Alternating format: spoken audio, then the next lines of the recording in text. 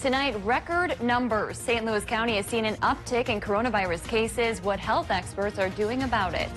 And voting issues. A local woman says her mail-in ballot hasn't been received weeks after she sent it. What city officials are saying could have happened.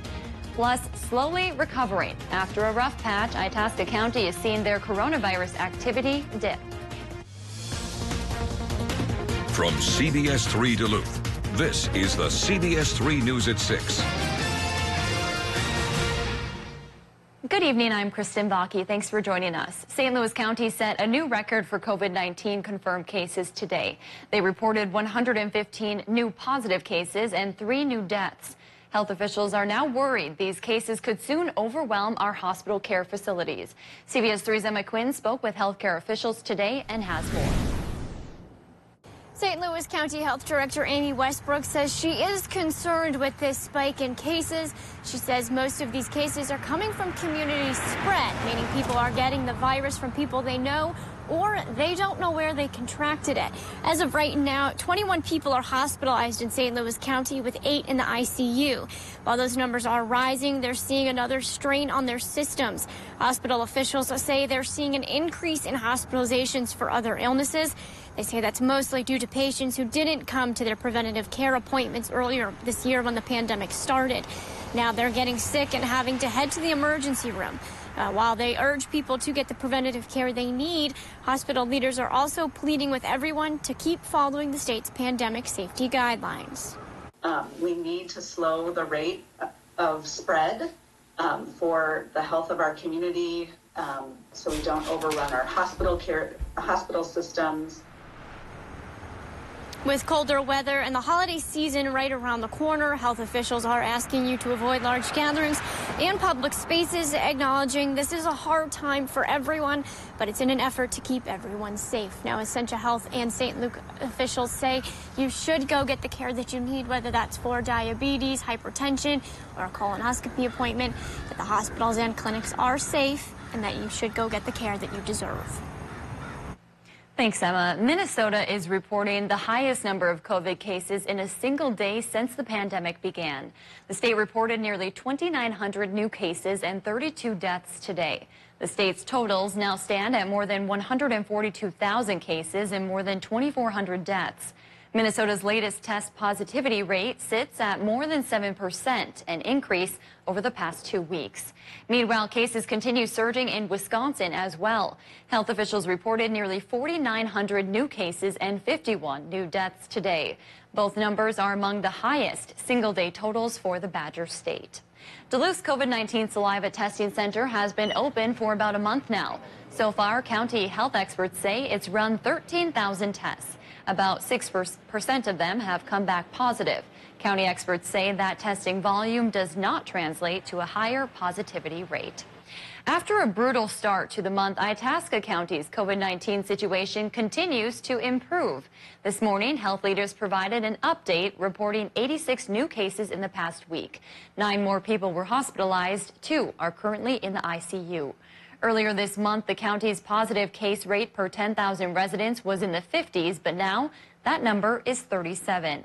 As Itasca County continues the long road to better rates, leaders are asking everyone to stay vigilant and stay positive. Our on-campus students have done a really nice job in housing. To this point, we're up and running, and we show no signs of slowing down. If you have the opportunity to make somebody's day, wave at strangers. My kids are always like, do you know them? No, just waving. With Halloween on Saturday, experts are asking everyone to follow COVID-19 protocols and consider virtual events with friends. Dave's here for a quick look at the weather. Dave, I think a lot of people are pretty excited about those Halloween temperatures because each day we seem to be getting a little bit warmer. It seems that way, but we're going to do a little bit of a roller coaster. It's cool today. It'll be cool again tomorrow, a little bit warmer Saturday, and then it chills down Sunday. But then once we get into Monday, temperatures could start going up to much warmer than normal. But this morning, we started off fairly decently. After a couple of cool mornings previously, for many towns, it wasn't too bad. In the lower 20s, even upper 20s for some places. Cool spot was International Falls at 11 above. I think tomorrow's numbers are going to be a little bit cooler than this, going from perhaps the teens in the Arrowhead of Minnesota to the lower 20s for the rest of the region. Eyeing up the upper Midwest situation, what we've got going on for sunny Friday will be, sunshine, thanks to the high-pressure cell over our 3 states. But there is a new low coming in from the west that could bring us a chance for some showers on Saturday, but that'll also help warm things up a little bit. Friday, sunny, but on the cooler side. High temp only 35. The normal is 45, but I think 50's not out of the question this week. I'll tell you which day that'll happen coming up in just a bit. Ooh, looking forward to that. Thanks, Dave. With 5 days until the 2020 election, a Duluth woman is stressing the importance of tracking your mail-in ballot after hers was never received weeks after she sent it. CBS 3's Leanne Valdez shares her message and explains what to do if your ballot goes missing. This election is the most important one in my lifetime. Duluthian Jenny Hansen has never missed a chance to vote. And I've voted since I was 18. I've voted in every election in person. The 2020 election was no different, except Hansen decided to vote by mail because of coronavirus concerns. But after dropping off her ballot at the post office and going online to track it 3 weeks later, it had still not been received. Is this normal at this particular election time? And Director of Administrative Services in Duluth, Chelsea Helmer, says no. That's the only report that we have had from someone who placed their ballot in the mail and it was not returned to us. Helmer adds ballots their department gets in the mail are processed and sent to the absentee ballot board, and each ballot is tracked immediately. But there could be some lag time. There is a little bit of lag time between the time that we receive it and that it goes through to the AV board, and then it's processed and updated in the systems. Their office is seeing a trend of ballots without a signature. They're what we call naked ballots, so they come without a signature envelope. And that has the voter's identification information on it. Unfortunately, in that situation, we're not able to track down the voter who submitted that ballot. We just have the ballot itself. Hansen and Helmer both stress the importance of tracking your ballot. I just think there are so many issues at stake that there may be no turning back from. Definitely use that track your ballot tool on mnvotes.org. If you're concerned about something, give our office a call. Helmer adds, if you're worried and unless they have accepted a ballot for you at their office, you can still go vote in person. We'll have a link to track your ballot on our website. GOP campaigns in Minnesota are asking late absentee ballots be separated. The campaigns for President Trump and Republican state legislative candidates are petitioning the Minnesota Supreme Court. They're asking clerks to separate all mailed ballots received after Election Day in case of legal challenges over their validity. The petition filed yesterday is the latest challenge to Minnesota's 7-day extension for absentee ballots. The United States is barreling toward Election Day in what is believed to be the most litigated race in American history. The Associated Press reports even issues like where poll watchers can stand are turning into legal disputes in some states. Hundreds of lawsuits have already been filed. The legal actions run from a dispute over whether guns are allowed near polling places to more complicated matters that already have reached the Supreme Court. Congressman Pete Stauber kicked off his 5-day final push before the election. Stauber calls it a power play, touring all 18 counties in Minnesota's 8th congressional district. He says he will be traveling about 1,200 miles between now and Monday. Stauber held a kickoff event today at his campaign headquarters in Hermantown. He says as he tours the Great Eight during the pandemic, his campaign will work to make sure safety protocols are followed. During this pandemic, campaigning is a little bit different. Social distancing, wearing our masks, and many of my events are outside, and they're going to be outside during this tour as well. Stauber says this is a final chance to meet with voters ahead of Election Day on Tuesday. Meanwhile, Stauber's Democratic opponent Quinn Nystrom's campaign released a statement today saying she completed her 18-county tour on Saturday. It says her campaign held events outdoors with masks and social distancing. The release slammed Stauber's campaign, claiming he's holding multiple indoor events, endangering the health of others. Jobless claims are down in the last report before the presidential election. The U.S. Department of Labor says some 751,000 Americans filed first-time unemployment benefits last week. That's down by 40,000 the week before. Unemployment claims have been going down in recent months, but they're still higher than before the pandemic. Wisconsin's Republican Party says hackers stole millions of dollars from their account. The party's leader says hackers stole $2.3 million from the account used for President Donald Trump's re-election efforts in the key battleground state. The party chairman said they noticed suspicious activity a week ago. He contacted the FBI on Friday, and an investigation is underway. The party says there is, quote, no doubt the theft puts Republicans at a financial disadvantage in the final week of the race. Still to come on Live Local CBS 3, hunters are calling it a win while others say it's a disruption. We'll have the details next. Today's high of 32 is still well below the normal of 45. Tomorrow we won't be very close to it either, but come Saturday we just might get there, and that could be the start, the impetus, the driving mechanism of a warm spell coming up next week. We'll talk about it coming up after a break. Live, local, CBS 3 News at 6 with Kristen Vaki, Anthony Matt, Kelly Hinson, and weather with meteorologist Dave Anderson on Live, local, CBS 3. Season 2 is The here, Kelly y'all. Clarkson Show, weekdays at 3 on CBS 3. Welcome to Medical Insight, a weekly healthcare feature brought to you by the experts at Essentia Health. Here's your host, Louis St. George. Today on Medical Insight, Dr. Brett Friday, medical oncologist at Essentia Health, explains the importance of oncology clinical trials. One of the big reasons that patients are part of clinical trials is to learn how to treat cancer better. And I think there's an altruistic benefit. For every cancer patient who's receiving treatment, you know, they sort of reap the benefits of all the patients who were part of clinical trials in the past. We should always strive to get better. And that's what trials are. It's striving to get better. It's learning more about the cancer. And, you know, as an institution, I think Essentia's culture fits with that ideal. And I know that myself and my colleagues and everyone in the Cancer Center really feels that way. Clinical trials through Essentia are safe thanks to multiple levels of independent review, and they afford patients anonymity. Our rural geography in northern Minnesota is a different population than is present in, Manhattan, New York City. And so if we want results from a cancer trial to really be broadly applicable to all those populations, you have to have patients participate from all of those different areas. As medical director of the research program here, that's what makes my job worthwhile. Many people, believe that being a cancer doctor is a very difficult job, and at times it really is. But there are also really gratifying things, and when we participate in trials and when we get results back from those trials that change how we treat, how we treat cancer and improve cancer treatments, that's what drives me. Essentia's commitment to research helps deliver the best care possible to patients.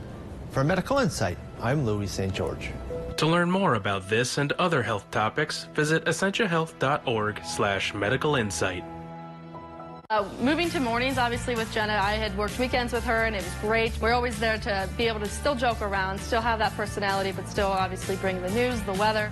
Caitlin has been there since day one when I first started at CBS3, and she's super knowledgeable about meteorology. She loves it, and she's so interested in teaching other people things about it as well. And I just think we're such a good pair for that reason. Watch Jenna and Caitlin in the morning at 5 and 6 a.m. on CBS3. It is the question that matters the most. That takes you behind the story. Robert. It drives everything we do. It is the foundation of trust. Who did all of this? And the truth that propels us forward. What did you make of that? It is the question. One word, 3 letters long. And without it, our purpose, that's news, and our freedom fade.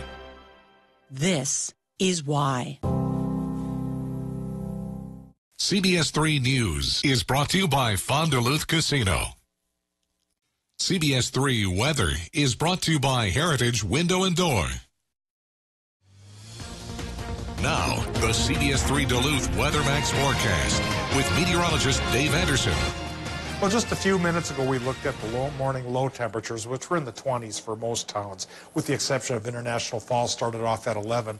Here's how things finished before the sun has started to set in our area here, and we only made it to 27 in International Falls, 31 in Hermantown, 35 for Hayward, and 32 for the folks in Ironwood. So all counts cooler than normal. Tomorrow's high temperature should be a little bit warmer than this, but still cooler than the normal of 35 degrees. It's Saturday when we do start to go back towards normal, and after that, perhaps warmer than normal, with the exception of a bit of a stumble coming our way on Sunday. And we'll show you that on the 7-day forecast in just a bit, but right now we take a look at the current conditions.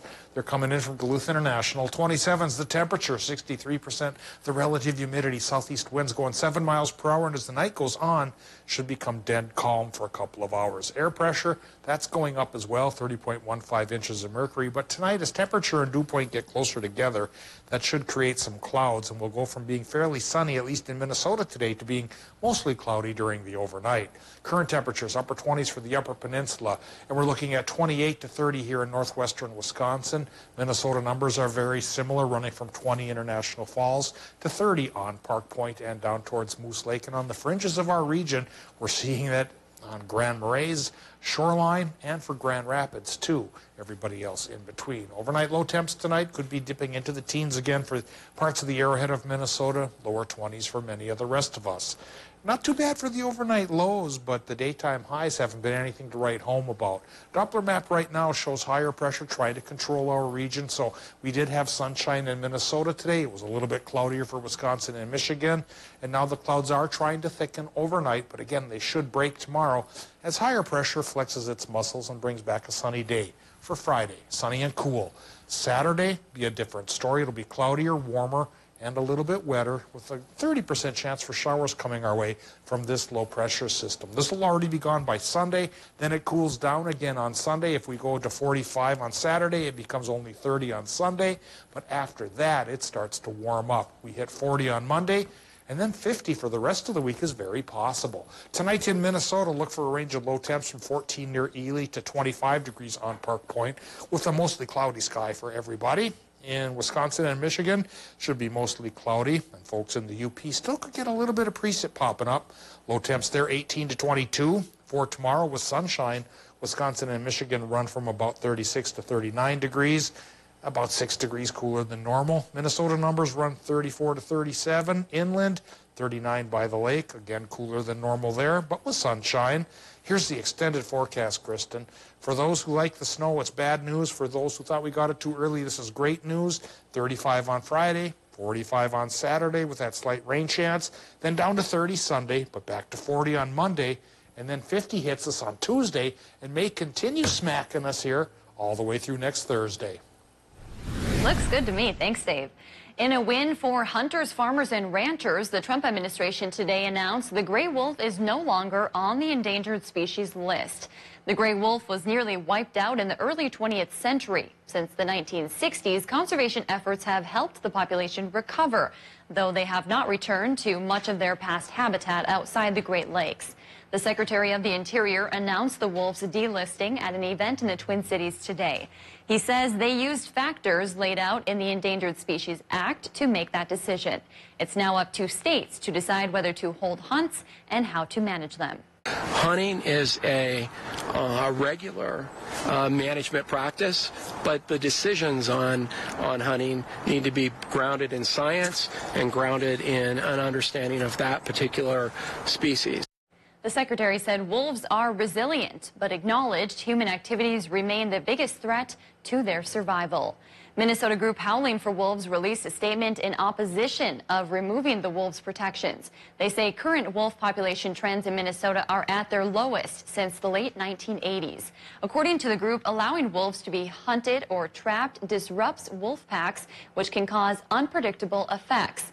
They call the decision to delist the wolves political, against the science, and puts the wolves on the path to extinction. Well, tonight, right after the CBS3 News at 6, a half-hour political special you'll see only here on Channel 3.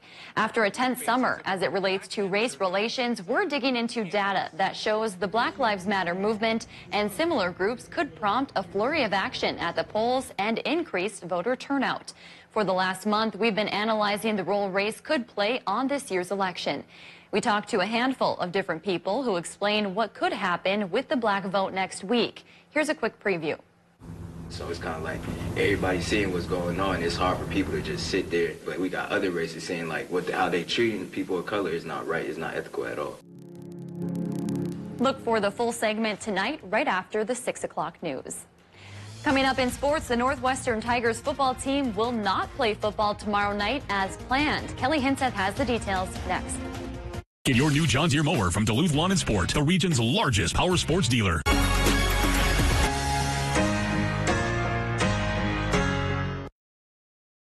CBS3 live cams are brought to you by Kohler Chevrolet Buick GMC Cadillac. You're not just getting a car, you're getting Kohler. It's starting to get cold outside. Northwest Outlet is ready with fresh new inventory to keep you warm this fall and winter from Carhartt. Men and women know when they shop Northwest Outlet for Carhartt, they know their stuff. They carry more styles, more sizes, more colors, and more flame retardant Carhartt than anyone in the Northland. Jackets, jeans, shirts, gloves, bibs, hats, belts, socks, and sweats. We've got them all. Check Northwest Outlet's gigantic selection of long underwear, along with Carhartt work boots, rugged but comfortable. Northwest Outlet, home of Carhartt Superior. It isn't always easy living in the Northland. Up here, we have to count on our neighbors and let them know they can always count on us. I have the honor of serving our community in the State Assembly. Down there, I'm fighting to make healthcare more affordable and broadband more accessible. My opponent has other ideas. He wants to help companies like Foxconn give tax cuts and bailouts to billionaires, leaving us behind. I'm Beth Myers, and you can always count on me. Our experience with Heritage Window and Door was great. My wife called and got someone right away, which is really great to actually speak to a live person. Very painless, very easy process. One of the things that we were really looking for was not only a high quality window, but really the installation itself.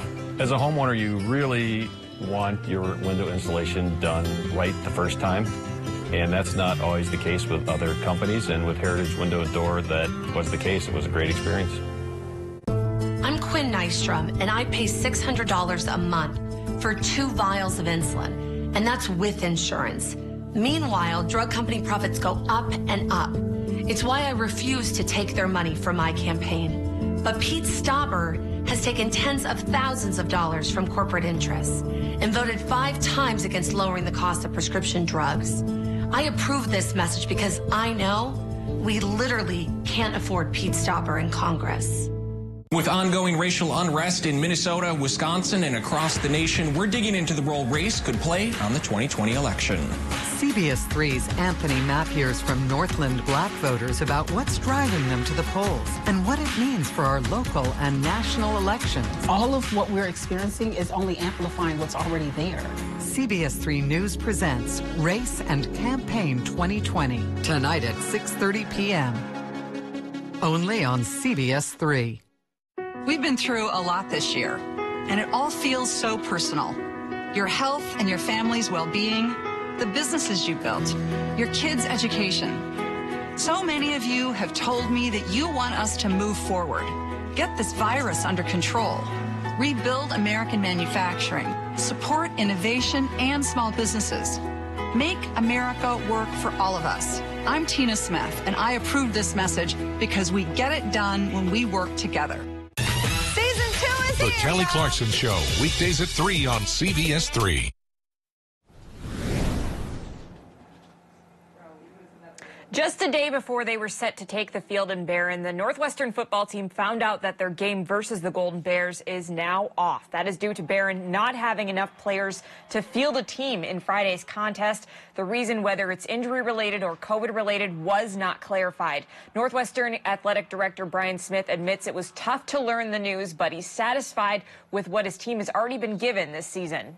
Obviously, there's disappointment that we didn't get a game. We spent hours, last night, this morning, trying to find a game either in Wisconsin or northern Minnesota, and we're not successful at finding a game. But I think there's still that sense of we're really happy we got to play 6 or 7 games so far.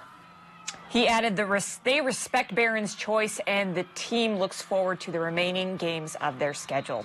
And Minnesota, there is one football game on the schedule tonight. It's a 9-man matchup between a pair of unbeaten teams. Cherry is off to their best start since 2009 at 3-0. They'll take on Southridge at Mount Iron Buell. The winner will take over first place in the North Blue Conference. We'll have highlights tonight at 10. A major story that has been developing in college hockey over the course of this week. Mitchell Miller, an 18-year-old University of North Dakota player who showed a promising future as a fourth-round draft pick in the NHL, has been renounced by his now former NHL club. The Arizona Coyotes announced today that they have severed ties with Miller, who was widely criticized after an Arizona Republic article recounted Miller's bullying and racist taunting of a black youth, Isaiah Meyer Crothers, when the two were 14 years old, living in Ohio. The Coyotes issued an apology to the Meyer Crothers family. President and CEO Xavier Gutierrez said in a statement from the team Thursday, "We have learned more about the entire matter and, more importantly, the impact it has had on Isaiah and the Meyer Crothers family. What we learned does not align with the core values and vision for our organization and leads to our decision to renounce our draft rights." The organization also apologized to the victim and his family.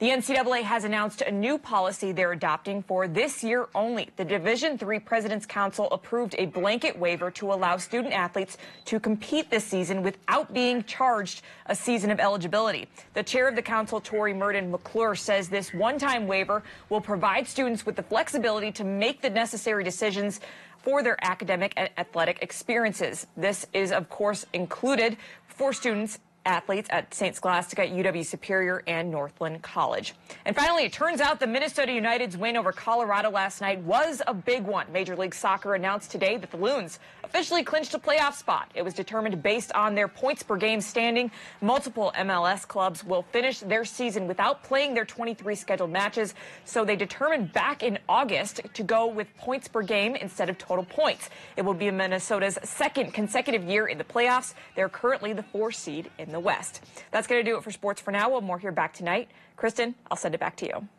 All right, thanks, Kelly. Well, we have some breaking news right now at 6. If you're voting in Minnesota, your ballot must now be received by 8 p.m. on Election Day. That ruling from Minnesota's 8th Circuit Court of Appeals just moments ago. The court overruled the state's plan to allow mail-in ballots to be received by election offices within 7 days of the election. Reaction is pouring in tonight. We'll have more at 10, including what you should do now if you mailed in your ballot or still have to vote. Also tonight on the CBS3 News at 10, Minnesota Supreme Court Associate Justice Paul Tyson is being challenged for his seat by Michelle McDonald. Tonight at 10, we hear from both candidates on this nonpartisan race and their hopes for the November 3rd election. All right, Dave, let's get a final look at the weather. I love all that sunshine on the 7-day. Yeah, really 6 of the 7 days ahead will be sunnier than not, and only one day has a chance for a little bit of precip. That day will be Saturday. So for Friday, it'll be sunny, but a little bit cool. High temp only 35. The normal is 45. We get to normal on Saturday with a bit of cloud action and a 30% chance of rain showers because of the warmth. When higher pressure comes back in Sunday, initially it cools us down back down towards 30, but the backside of the high brings up a southerly wind, and it gets clear, sunny, and warm near 50 beginning by Tuesday. We'll see you at 10.